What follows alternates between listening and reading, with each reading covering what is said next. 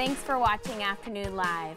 Okay, what color are the floors in your home? Our next guest says choosing gray flooring is one of the first mistakes homeowners make. Here to tell us more, we welcome celebrity interior designer Bilal Rehman. Thank you for joining us, Bilal.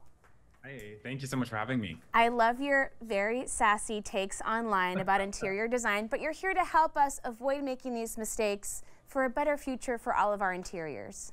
Absolutely, that's what I'm here for. So let's talk about top 3 things to make your home, that could make your home look a little bit on the more inexpensive side. Starting with the gray floors, what's up with that? Yeah, this has been a huge controversial topic, but gray hardwood floors are just the worst option because gray hardwood doesn't actually exist in nature. And so it's very easy to tell that it was a man-made material and it's trying to emulate a natural material. And also a lot of builders around the country have started putting gray hardwood floors in all of their new builds and their flips. And so when something becomes so mass market like that, it immediately starts to lose its value and its specialty. So stay away from the gray hardwood floors. There are thousands of other options that you can go for. Okay, let's talk about furniture sets. A lot of people go this direction because it seems convenient. What are your thoughts?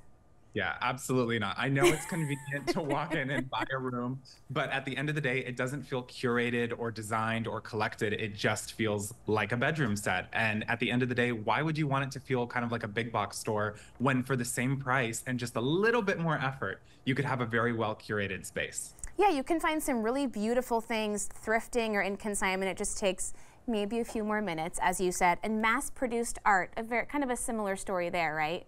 Oh my gosh, yes. Mass-produced art literally defeats the purpose of art. Art is supposed to be original and unique, and it doesn't have to be of a lot of monetary value, but it just needs to be something special that really speaks to you and resonates with who you are and what you like. And mass-produced art just doesn't do that. Like these pieces, for example, they really don't tell any story. I don't know anybody who can look at that and say, I connect with it, because there's nothing to connect with. So instead, just go out and find something from a local artist or a small artist or a vintage shop, something that really, really resonates with you and your personal style. Yeah, it will be a lot more special to come home and know that those things are of value to you, that you do have hung on your wall. Speaking of signs with the sayings on them, like live, laugh, love, that's very popular right now.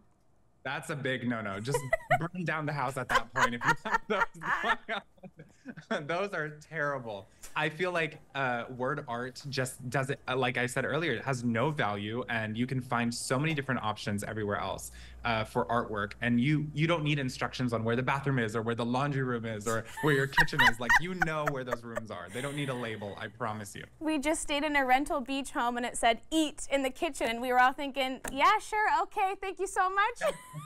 Exactly. Like, what else are you going to do in that space, obviously? Okay, let's talk about curtains, what to do and what not to do.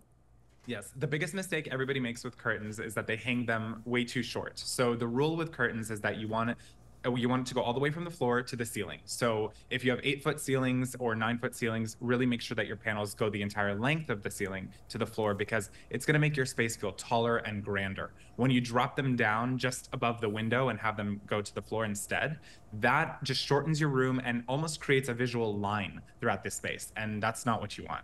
Okay, that makes a big difference too. Let's talk about people doing a DIY faux countertop.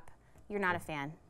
Not a fan. This was a huge trend that came around during COVID. Everybody got tired of their houses and didn't want to spend the money on changing their countertops. So they started putting these vinyl stickers on their countertops. But the problem with it is that those stickers are not meant to be used in a kitchen. So over time, they just get really gross and nasty, and they start peeling and lifting, and you're not fooling anybody. It's not real marble. We know it's not real marble. It might be better to just keep what you have and design around that if you can't afford to change it, than to try to cover it up with a sticker that's gonna, look terrible after the first time you use it next to your stove. That's a great point, especially with you think about how much we use our kitchens every single day, that wear and tear. It just happens so quickly. So speaking of that, you have some other ideas of countertop materials to avoid.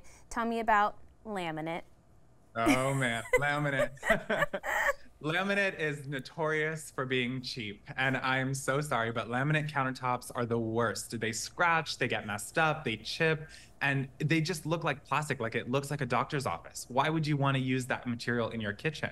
Instead, there's so many other options that you could go for, like quartz or porcelain or even a natural stone if you have the budget for it, and just elevate your space. I mean, at the end of the day, like you said, we use our kitchen on a daily basis. So don't you want to feel as good as you possibly can in your space? Even if you end up spending the same amount of money as laminate, you can definitely get a better look.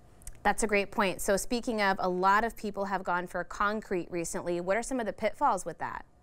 So concrete aesthetically is really cool and I'm really into it, but in terms of functionality and maintenance, it's really a nightmare. So concrete countertops have the tendency to crack a lot with humidity or tension, or if you have an earthquake or whatever. The material just isn't built to be a countertop that you're using on a daily basis like this. And so aesthetically, it's amazing, but for a day-to-day life, unless it's a kitchen you really don't use, or it's, you know, in a part of a home that's not as important as your main kitchen, I would stay away from countertops that are And made out then of concrete. what about stainless steel as well? Stainless steel is really cool and it kind of gives you this industrial commercial kitchen feel, but the problem with it is that it scratches and it dents. So people don't realize that, yes, they use it in a commercial kitchen and it's durable, but the reason they use it in the commercial kitchen is because they're denting it and they're scratching it and people are beating up on it. So if you put it in your home, it's going to behave the same exact way. And after a year of using it, it's not going to look that great with kids and your daily use. You made some great arguments, Bilal. We love all your hot takes. Thank you so much for joining us today. Thank you so much for having me. We'll have more information on our website at katu.com. We'll be right back with more Afternoon Live right after this.